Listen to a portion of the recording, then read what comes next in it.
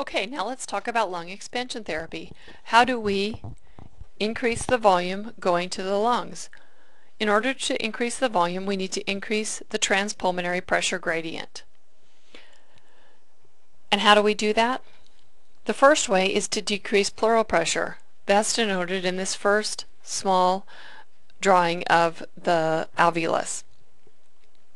We decrease pleural pressure when we take a deep breath. We drop our diaphragm by pushing our belly out, and we create a more negative pressure in the pleural space. That causes a pressure gradient that lets air flow into the collapsed alveoli. The other method is to increase alveolar pressure, which is denoted in this second drawing on this slide. This is done by applying positive pressure, which we'll talk about later.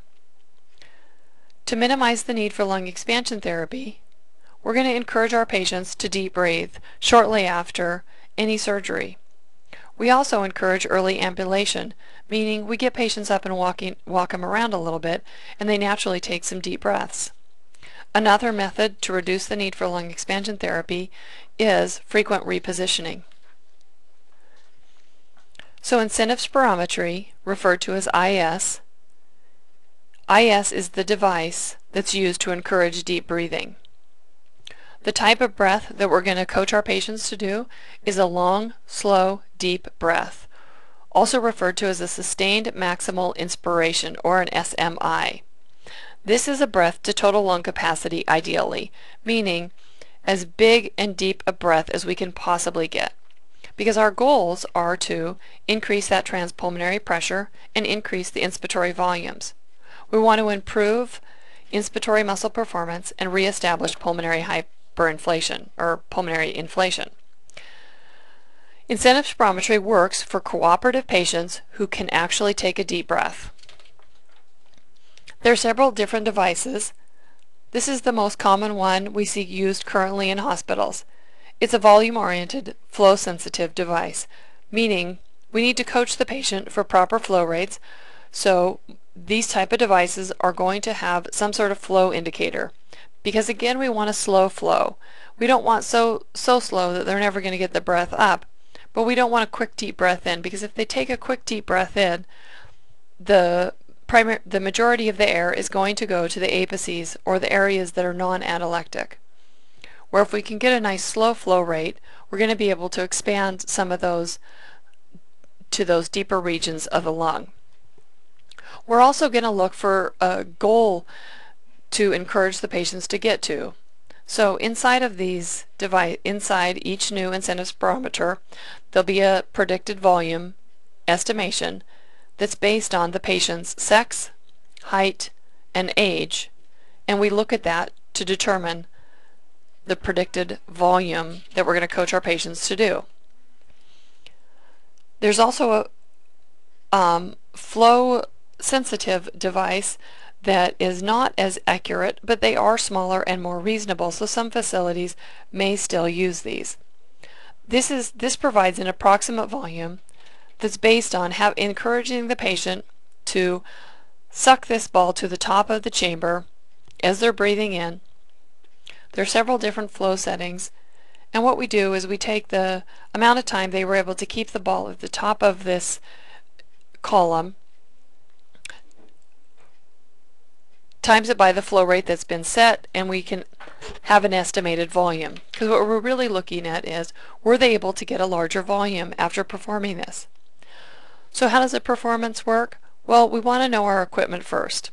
The biggest thing we do is we have them seal their lips around the mouthpiece that comes in the incentive spirometer. We ask them to inspire slow and deep, coaching them to the volume that's been predicted, and coaching them to the proper approximate flow rate.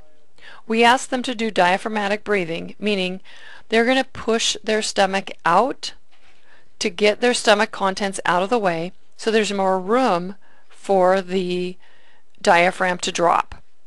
So oftentimes if you take a deep breath in, try this now, take a deep breath in. A lot of times when we deep breathe, we actually raise our shoulders to get a deeper breath. Well, that's actually not as effective as if we diaphragmatic breathe, meaning we're going to push our stomachs out. Push your stomach out as you're deep breathing. And this can be especially hard for women because we like to walk around with our stomachs sucked in. So push your stomach out. That allows for your diaphragm to drop lower and get a bigger breath in. We encourage a 3 to 5 second breath hold. The breath hold is a period where there's no flow, and it allows for the pressure within the lungs to equilibrate.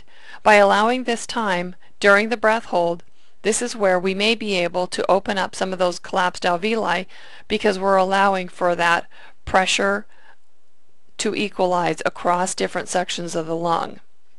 We ask the patient to exhale normally and then rest between breaths if they become tired. The clinical practice guideline talks about doing 6 breaths per hour. However, most hospitals have the patient take 10 breaths. So indications in the clinical practice guideline. So I would like you to go to the AARC website and look at their resources section for the clinical practice guidelines and find the CPG for incentive spirometry. The main thing we're going to look at in these clinical practice guidelines are indications, contraindications, hazards. So indications are, first of all, a predisposing situation, such as upper abdominal surgery, thoracic surgery, or patients with COPD that also have gone through surgery.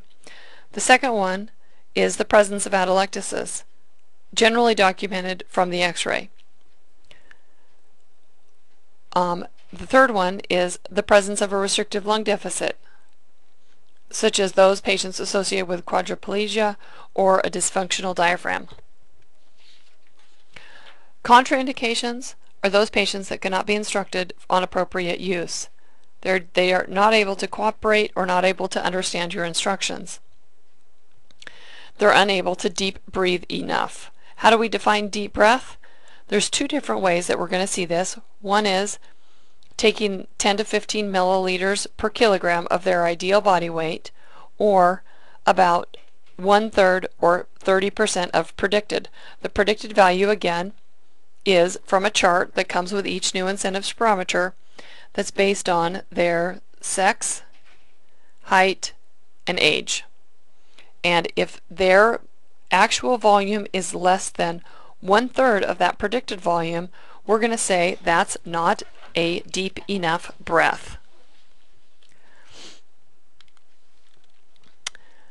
If the patient has an open stoma, there is an adapter to make the incentive spirometer work. There are several hazards to incentive spirometry. Sometimes incentive spirometry can be ineffective if there's no supervision when the patient's doing this on their own. If there's quite a bit of atelectasis or alveolar collapse, this may not be enough treatment on its own. Because we're having the patient take deep breaths in sometimes a short amount of time, it can lead to some hyperventilation where they've blown off too much CO2, and patients may feel a little tingly in their toes or their fingers or complain of being lightheaded. Because we're asking for higher volumes, it can cause barotrauma in those patients with COPD, sometimes referred to as volutrauma. There can be some discomfort associated with this, where the patient complains of pain. If the pain is due to movement of the incision site around the surgery, one way to overcome this is to splint that area. A splint really is where we place a blanket or a pillow over the incision site and ask the patient to apply pressure or will apply pressure to that site. By holding the surgical site in place while they're deep breathing, sometimes that can minimize the pain. The patients can become hypoxic if O2 is interrupted. If you think about it, we're asking the patient to seal their lips around the mouthpiece of the incentive spirometer and breathe through their mouth only. If they've been wearing a nasal cannula during this, they're going to have a reduction in the FiO2 that they're receiving during the treatments. Depending on the flow rate that the patient's on, you may want to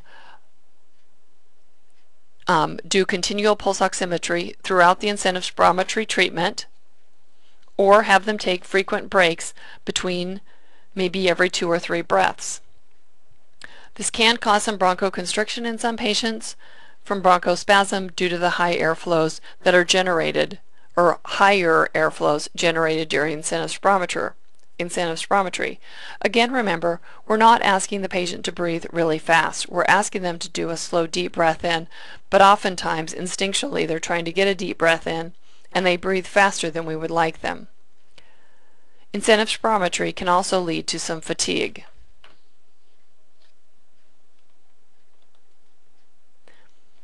This is the end of the section 2 for incentive spirometry.